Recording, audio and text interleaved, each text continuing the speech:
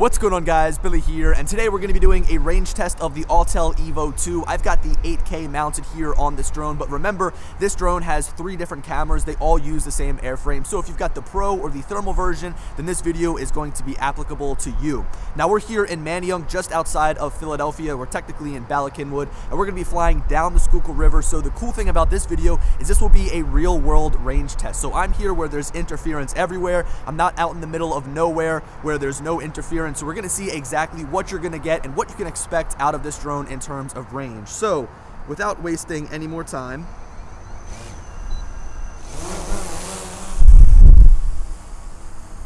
put the drone up in the air. We'll head up to about, I would say, 300 feet, then head down the river. We're in ludicrous mode, 45 miles an hour. We'll start pushing down. Now, I've done this same exact test with the Mavic Air, the Mavic Mini, the Spark, the Mavic 2, the original Mavic Pro. So I'm going to put those distances up on the screen just so you guys can get an understanding of how this drone stacks up amongst some of the other competition. Now, although this is a range test, there's some other things I'm looking to find out from this video. The first of which is how this image transmission stacks up as we're flying down the river. So when we get out to a mile or 2 miles, is it going to break up? Also, this drone goes 9 kilometers or 5.6 miles, so obviously we'll put that to the test, see if we can actually get 5.6 miles.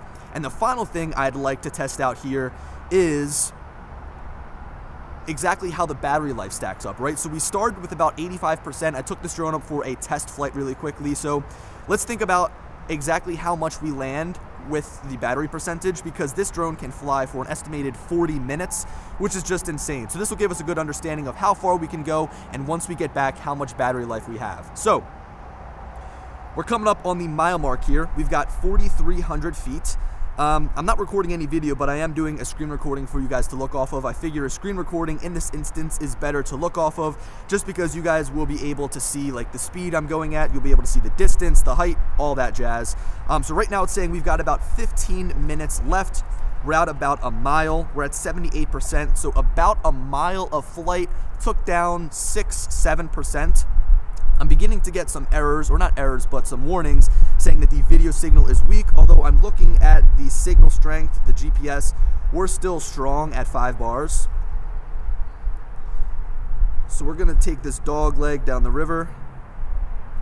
I had a question in my last video, the first flight video that I did, regarding the map. People were saying, where's the map at? Well, if you look in the top left corner right now, there's kind of like a displayed or a preview version of the map. It's kind of tucked out of the way, but if we go and tap on that, it comes out. So we can see the map from there. We can go full screen if we want to, but I'm going to continue to look at this, and we'll keep the map up there just for good measures. So we're out at about 8,600 feet right now, about a mile and a half out. Starting to get a little bit of video signal breakup here, although it's coming in and out. But in terms of the signal strength, we are still running strong. We've got 5 bars. I'm looking at that down on my controller. If we tap on the telemetry there, I'll move the histogram. Sorry, there's so much stuff on this app. That'll give you guys a good understanding of what we've got in terms of satellites, in terms of remote controller connection. I can't remember off the top of my head exactly how far I got in this testing scenario with the Mavic 2 Pro. But I have a feeling that we've actually surpassed the distance that we got with the Mavic 2 Pro. So it looks like the video signal, okay, video signal and the aircraft have disconnected. So right now we are at 10,000 feet. I'll put the mile conversion up on the screen there, as well as the metric conversion into kilometers. So the controller disconnected. It's now engaging the return to home sequence.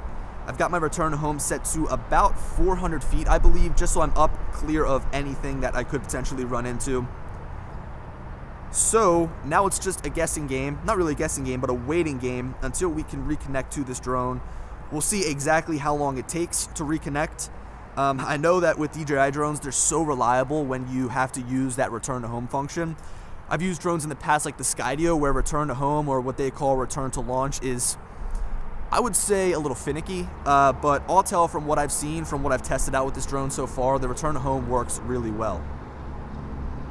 So I think that we were on about 70% battery life. So imagine about 2 miles takes down about 15% of battery. This drone is going to be able to fly for a really long time. It's got a massive 7100 milliamp hour battery.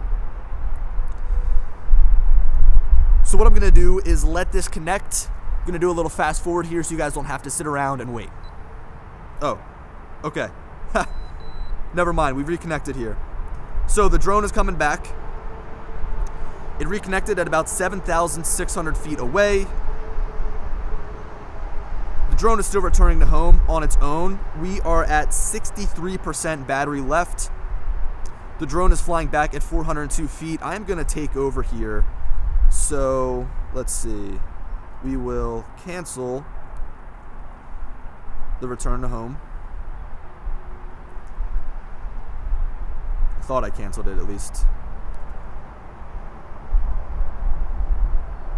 Alright, so despite hitting the return to home button, it's not letting me take control. So this is weird. I guess because I engage return to home automatically because the controller disconnected, it's just assuming that I don't want control over the sticks. And also when I hold go home, it's engaging go home. So let's see. We'll hold go home. Now it's saying returning to home. Alright, so this is a little bit worrisome that I don't have direct control over the drone. It's also not letting me get out.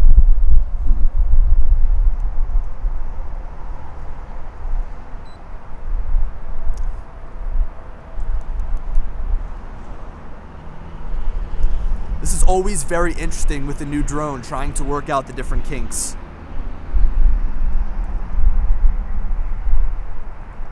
Okay, alright. We got control back over the drone. That was a little bit weird, so let's get back over the river. It just says hovering now. Okay, so I'm really not sure why I wasn't able to get control over the drone. I love doing things live like this because while things can go wrong, and while it's always hard to talk during those things that are going wrong, it's always really interesting to share with you guys just so you can understand what this drone is about. So we're coming back now. Let's see, our percentage is at 55%. So if I wanted to, I could probably do that flight all over again, get 10,000 feet down the river. Now, while Autel says that this drone can fly 9 kilometers or 5.6 miles, you've got to understand that they always say those things as if they were done in the best conditions possible. So when they're doing a range test, it could be out in the middle of nowhere, out in the middle of like the desert, maybe going over the beach and flying out over the water. That's where you're going to get 9 kilometers or 5.6 miles. But in a scenario like this, where you've got businesses and homes on either side of the river here that have Wi-Fi routers that are emitting some sort of signal, you are going to get interference, and it's to be expected. Now, 10,000 feet, even though that's nowhere close to 5.6 miles, it's still good in my opinion. How often do you need to fly more than 10,000 feet away? Again, in this range test, not only did I want to see that maximum range that we can get to, but I also wanted to test out the battery life, which we've still got 51%. That's incredible. I also wanted to see exactly how the video feed and the transmission system would handle going that far. So the good thing is the transmission system as well as the remote controller disconnected at the same exact time. So it's not like that transmission system is going to cut out before you fly, say, 1,000 feet or 2,000 feet. I have some drones, and I've tested some drones where you fly them around and the video signal will conk out and you're not going to be able to see exactly what the drone is doing, but the telemetry still updates because you're able to still fly the drone. So with this, the video transmission and the actual signal strength is going to be reliant on each other, and you'll know that once you lose signal, you've also lost control of the drone, which you can look at it as if that's a good thing or a bad thing, but regardless, I'm definitely happy that the video feed was able to hold up as well as it did, especially in an urban environment like this one. So now we are coming back down. I had this in ludicrous mode, and you know what? There is a headwind that I've been fighting coming back. The wind is headed down the river here. Alright, so guys, that wraps up this video pretty much. I was going to wait until I land the drone, but that's probably going to be another 2 minutes, and I don't want to waste all of your time. So again, thank you guys for watching. Let me know what you think of this range test, and let me know what you think of the results that we found here. Again, really impressed with 10,000 feet, and I'm also really impressed with the transmission signal that was coming back and how clear it was coming through the actual mobile device. Also, there wasn't a lot of latency, which is good to note. Anyway, guys, I hope you enjoyed the video, and as always, I'll talk to you later. Peace.